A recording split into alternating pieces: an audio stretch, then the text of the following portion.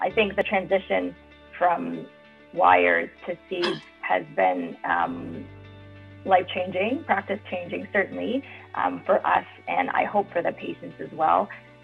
Patients don't often have the ability to compare, having had both wire and a seed thereafter. However, I think it's a much better experience for them, and certainly for us, it gives us the ability to find the lesion with exceedingly more accuracy.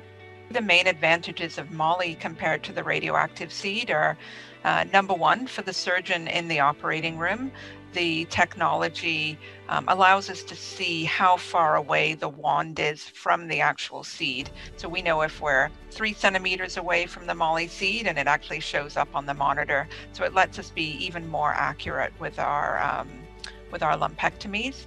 And then secondly, our radiation safety department is, of course, very concerned about, losing seeds and losing their radioactive license, which is, of course, a big deal because we don't want to do that. So there's a lot of tracking of the seed.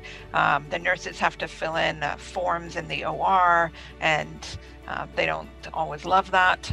So with the Molli seed, we won't have to do that. And so it will make the OR more streamlined in that regard as well. Molli is kind of the next step after radioactive seeds. You don't have to track the seeds. I mean, they have to be tracked, but we're not worrying about radiation safety. That's an important point for us. Really, I would say it's the next step. The other important part is that you can use your regular OR instruments. They don't need to be plastic or anything like that. We use our usual metal instruments, and Molli works perfectly well. So I would just say Molli is the kind of the next step.